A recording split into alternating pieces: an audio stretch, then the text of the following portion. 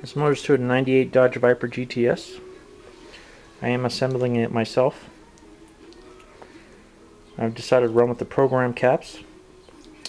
All machine work was done by Edwards Engines at Albuquerque, New Mexico. I decided to run with the stock main bolts.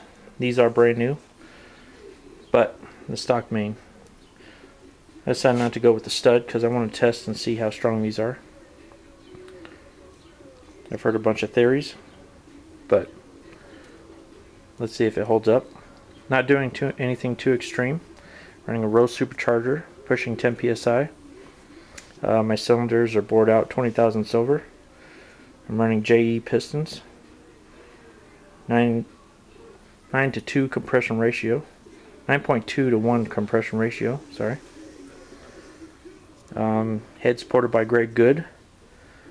And the intake manifold as well for the supercharger. I had to have the crank ground down 10 thousandths under. Originally this motor had a spun rod bearing, 3 of them actually, and when I had to purchase another crank because my other crank was cracked, I tried to fit this crank in, and number 4 journal was hanging up. So basically it was smaller than all the other ones. So basically I had a line honed, and that fixed the problem. But my clearances were a little tight, so my crank was a little oversized. Basically I wanted to go with a 1,000ths under bearing. Couldn't do that because Clevite doesn't make those anymore for the H series bearings. And so I just basically went 10 under bearings. Had them grind that down, so 10 thousandths on the mains and the rods. So running a 2.5 thousandths clearance on the rods and 2 on the mains.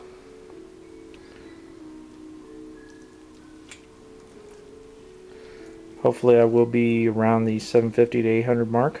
That's what I'm shooting for to the wheels. We'll see how this goes. But the crank does turn very nicely. I know it's very expensive to have one of these built, so I'm going to try to do it myself. And I have a lot of engine building experience, so I'm pretty sure I can do this. But this will come out nicely, very nicely. This project's taken me about since January 2007. Just waiting on shops to finish stuff. But now it's finally done. It's, what is it, June 6th, 2011 now. So, excited to see this thing come together.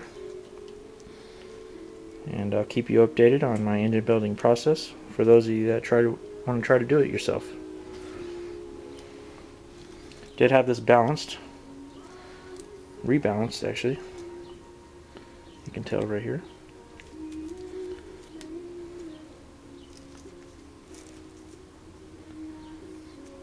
So it'll be very nice. I'll keep you guys posted. Thank you.